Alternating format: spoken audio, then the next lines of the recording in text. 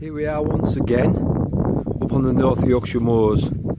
As you can see, lovely day, lovely scenery, gates everywhere to stop people going on the moors.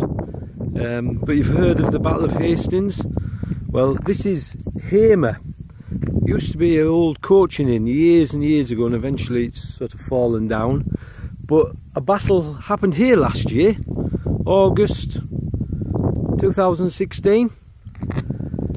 1,500 birds were shot, grouse, on one drive up here. 1,500. Congregated amongst them were some of the more famous names, the Botham family, allegedly, I must say that. Photographers, because it was pre-arranged. They arranged that it was going to be the best. They wanted to break records, so people were invited here to come and shoot. And 1,500 grouse on one drive, and that wasn't the only drive of the day.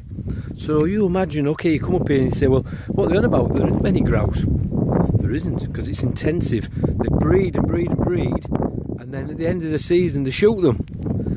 It's absolutely crazy.